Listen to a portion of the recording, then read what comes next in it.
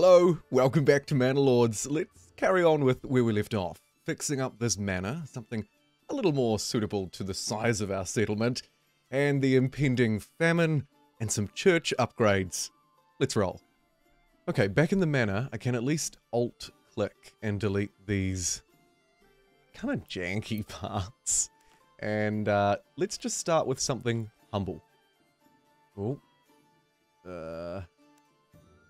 Okay, there. There. And we'll just give them like a wee backyard. You know, somewhere for the kids to run around, enjoy the sunshine, while the peasants make bread. Wall it off from them though, so they can't actually just walk straight in. They have to come through the gates. Good. And then we'll get an outer tower along there too. I'm just sure. Okay, hold that thought. I also see, while this drama's going on, that I have a little bit of flax, which is actually great news for our people. Because we should be able to... Can he find the right tab? Yes, he can. Okay. Flax, flax, flax. Flax to produce linen. The weaver workshop. Let's do it. I'll plop it down over here-ish by the windmill. Seems like a nice spot. Crank that up. And now, instead of relying on importing those... Hey, here come the dudes. Instead of relying on importing those incredibly expensive sheep, goodness, we're just going to make our own clothes using our flax.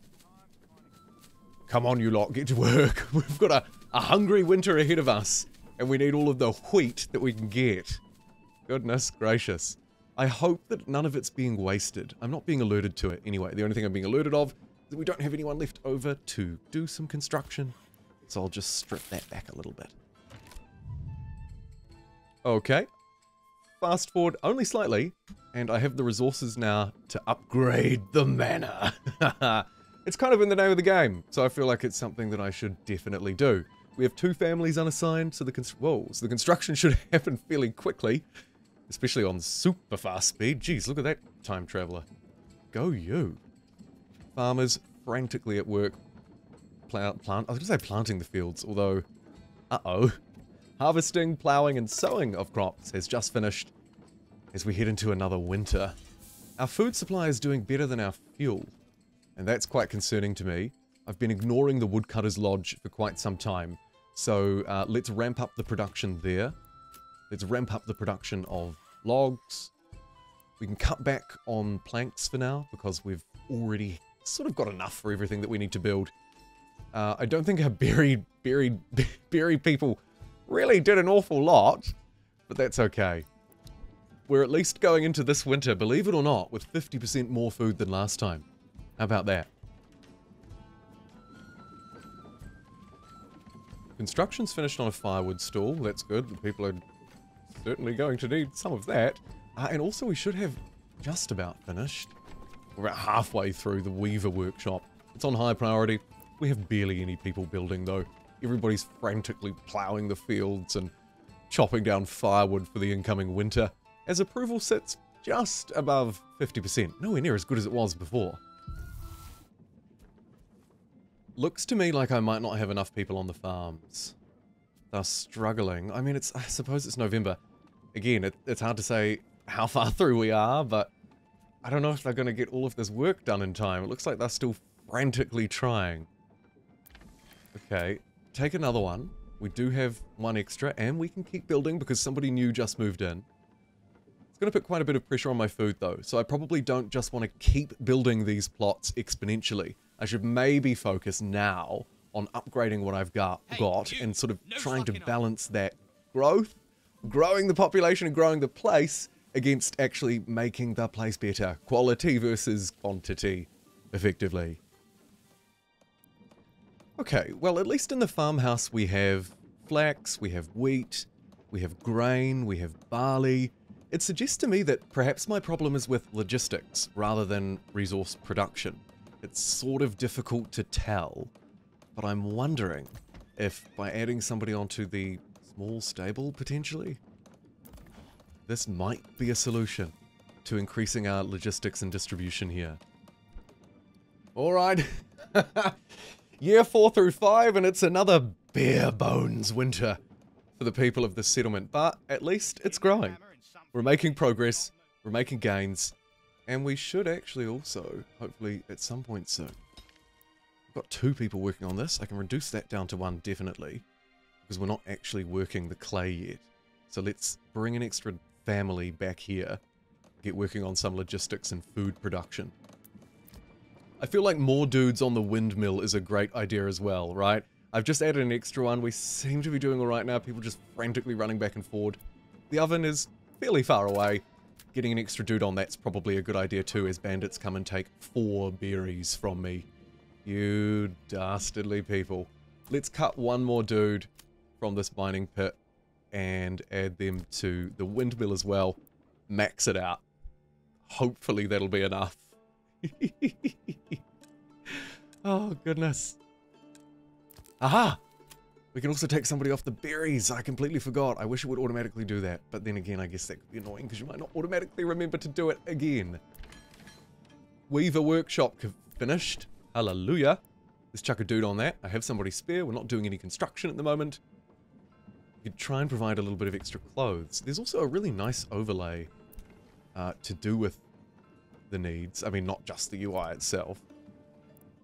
At the moment, the balance still seems to be just right. We don't really have a lot left over, but I'm sort of just producing and just working enough to keep this place going.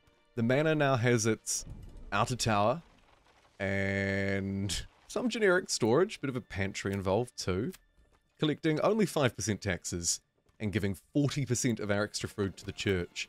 Maybe we slash that. Times are a bit tough, sorry. Sorry, Lord and Father, Saviour. Hope you'll be alright. I think I need to put an extra dude on this communal oven. Just quickly hovering over the resources up here, I see we have 110 flour. And we're really struggling with food. So, time to ramp up the production at the oven. Might even need to get a second one if I keep expanding my farms as this place keeps growing. But this is definitely the right balance, right? Take the dudes off the mill. We have no grain. There's literally no point in these people being here. And I don't know why they can't use their common sense to come and make some bread instead. But the bread is full. Got a dude left over to build. And good news, winter is leaving. The clay furnace has started plodding away, working on its roof tiles. Ding, ding, ding, ding, ding. We can upgrade to a small church. Fantastic. We don't have any families around to do it, so I'm just going to quickly rob the windmill. Hey you, you're a builder now. Come and upgrade our glorious church, and I'll be really interested to see how much influence this gives me. Because the whole time, I haven't really spent much. I've done a little bit of diplomatic talking, but certainly I haven't pressed a claim. Claims cost 1,000 bucks, as you might remember. If I zoom out to this very smooth worldview pan out, I can claim with influence or the king's favor. I'm not sure what that even is. I'm not sure if it's even in this version of the game, but this one clearly costs 1,000 influence, and there are plenty of territories to be claimed. I'm at my housing cap yet again, but I would really like to just be upgrading the ones we've got. I need 2 more of them at level 2 and 3 at level 3. I can't upgrade them though, because at the moment all they can really eat is bread. Like if we go to the market outside the manor and have a wee walk. Feast your eyes on our fine selection. Have a wee walk around. You know, you can see this place is fairly empty.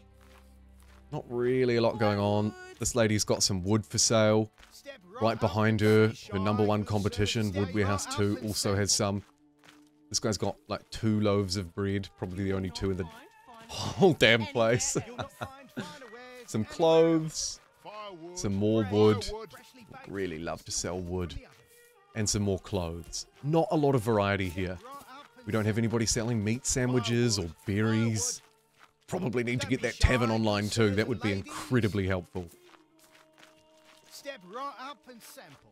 While I wait for the upgrades, I think it is still a good idea to get some more basic huts, just because we're at our cap. People are approving of me. Food and stuff is actually increasing, so we're currently doing better than what we ought to be doing. So let me cram some more dudes in.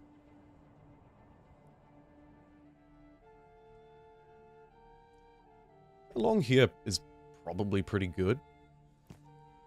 Bam. Bam. That is absolutely not the way I wanted you to do that.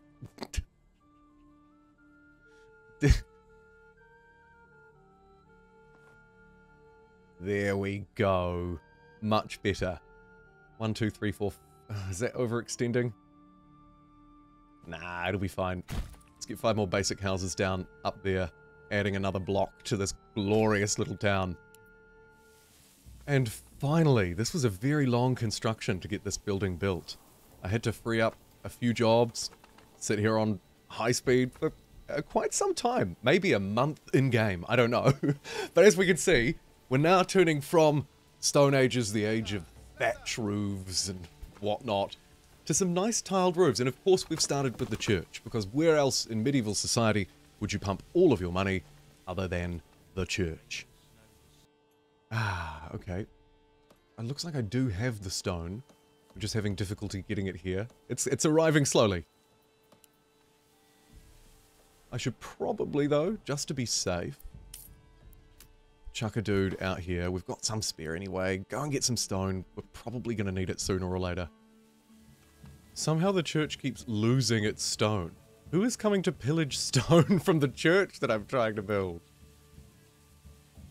Oh, actually, hold that thought. I'm pretty sure, I'm just reaching for my phone. I'm pretty sure I read a tweet today from the dev, Manor Lords, about churches. Content creators who've already got the game. If a church doesn't upgrade, it's probably the gravedigger you employed keeps stealing the stone. I've fixed it in the actual version, but I can't. Fire the guy before upgrading. Oh dear. Oh dear. Before upgrading. Ah. That is a... I'm gonna have to just demolish it. That's a shame. Yikes. Caught out by a little bit of a bug there. Bummer. Oh well. You like wooden churches? Dang it. Ah. Okay, so in this version, this early access version, gravediggers tank the church and keep stealing the stone. That's why it wasn't being built. Oh, disaster. Disaster. Luckily, the supplies are right here. Shouldn't take too long to get this place built. The base church is fairly cheap. We've got all the resource we need. I can slam this one down and then, unfortunately, upgrade it without a gravedigger, and we should be fine. Right, bam. Church online. Now, I need a bit more wood. Do we not? How did we... Okay. I'm gonna need to upgrade our wood production anyway as we head into winter. Let's go one there, one there, one there for now. What are we at the moment? July, August, September, October, November. Okay, so I can probably keep foraging berries for a bit longer. Maybe cut one dude off that. Up our production here a bit at the saw pit, because that's going to be the most important one. Plenty of timber. Far too many roof tiles. You could stop producing those. Thank you. While I was distracted trying to solve that church drama, I've run frightfully low on food, and it's not even the winter time. Thankfully, we have a wheat harvest. It's only just growing. Minimum crop growth from any kind of harvest is 15%. I'll slash the hunting limit on this camp down to 5. Maybe those 2 dudes will be able to get out there and quickly pull in some meat just to tide me over. Because we are pretty close to a harvest here. 33 days, 23 days, and then we'll get 111 wheat, and that should tide us through the next season. Life is tough in medieval times. Life is tough. Now, without hiring this dude, let's upgrade the church. One person could plot away and build it, and they won't have their stone stolen this time. Thank goodness for that. Okay, it's harvesting season, and just in the nick of time, because we are officially running out of food, and exposed stocks are getting soaked. Ugh! And huzzah! The church is done! Finally, no one's stealing everything from me! And it gave me 250 influence. Okay, we've also now harvested a shite load of wheat, so it's time to fully up jobs on the windmill. Drop someone from the farmhouse, I think. Get 3 people going there. 2 people are on the communal oven so far. Let's crank it up to 3. How are we doing for fuel? Not very good. Get an extra logger. Ditch the guy from the saw pit. And it probably puts us in a slightly precarious, but gloriously religious position. Given how much of a thief these guys can be, I don't think I want to assign anybody. Ding ding. But I also don't really need to, because we've cleaned up all of those bodies from earlier. We're no longer facing any negative penalties. Dialing down the tax a little bit has also lifted up approval, but it's not quite at that glorious 75% mark yet. These houses are looking alright. Plenty of goods now in the large storehouse. Granary. I mean, nah. Out of the side of my eye, I've also just noticed something that probably you may have already noticed. We've really deforested this area, which firstly is a credit to Manor Lords, because it still looks awesome, and the way that it handles it I think is quite cool. But I am going to need a dude here at least, I think, to start planting some damn trees. Otherwise, it's probably just going to be really bad for our efficiency, right? Because they're going to have to run a long way away. Like this poor ox handler. Go to the corpse pit, I suppose. Okay. Good news is, the peasants are frantically out, bending down, picking up the wheat, as you can see. Oh. No, actually, it's bad news. This is barley. Any wheat? Oh, good. Quick, grab all these last little bits, you crazy people. So hungry. So hungry. Because I can't actually afford to buy the sheep, the livestock trading post has essentially just been sitting here looking pretty this whole series. However, the trading post, I think, is still pulling in a little bit of food, right? Food, import top price 12 bucks, jeez. I might want to slash that, because it could just be draining me of money and not really giving me a lot. Here's the merchant. Where are you going? Is he just making his way into town or out of town? Let's speed him up and find out. It doesn't look like he has a big horse and cart full of meat, but maybe we'll get lucky. I'll speed my way through it. Get rid of this. Okay, he's stopping in. And now he's on his way. And a family is hungry. Oh dear. Looks like we did at least get some meat, but that could have been my own, right? Could have been my own. I need to keep an eye on both the regional wealth, but also my personal treasury up here. This is the stuff that's collected from taxes and used for all of that stuff that we've talked about a little bit before. People are now starting to really starve. How's our hunting camp doing? Ah, it's so low. The resource itself is so low. In fact, there's only 4 of them out there, because I've driven it down and down and down and destroyed its sustainability. They're struggling to breed, I suspect. But hallelujah, cast your eyes up to the top right. Wheat is in the house. And also a bit of barley and some flax. Let's make sure... Windmill? Or has it already made its way to the oven? No, seemingly not. It's stuck in the farmhouse. Famine is definitely now well and truly struck. We're completely out of food, and people are very hungry. We barely get a little bit of meat, a little bit of berries, and then these guys must just jump all over on top of each other at the now slightly sad-looking market. Here comes a new trader, jumping up and down about some firewood. Very good. Okay, good news. Shuffled some people around. I decided just in case I'd take people off the oven because they're not cooking anything. Chuck a couple of dudes on the granary, some of our logistics buildings like the stable, just in case. But I think more importantly, giving the farmhouse as many people as I can is starting to play into my favor. Now we see wheat being turned into grain, and the grain is now finally arriving at the windmill and being converted into flour. As you can see though, winter is not just coming, winter is here. So, one more building needs a bit of extra loving, and that's the communal oven. Strip that back just slightly now that it's working. 2 families frantically milling away. God, it must be awful conditions working in there, but let's not focus on that. Everything's fine. Everything's totally fine. Do you believe me if I keep repeating it again and again? We don't need to forage at all, of course, because it's the winter time, so we can chuck those dudes and force them to make bread. Everybody start making bread. Full on. Okay. Whew. Oh, it seems to get harder and harder each winter, which I suppose makes sense when you're the leader of such an impressive place. But nonetheless, looks like we're getting there. The number of hungry people is starting to go down. Still no food yet in supply, but the windmill seems to be churning away like no tomorrow. 91 flour in there. And it is just making its way to the communal oven and then immediately being baked into bread, which is all good with me. Might just put one extra dude back there.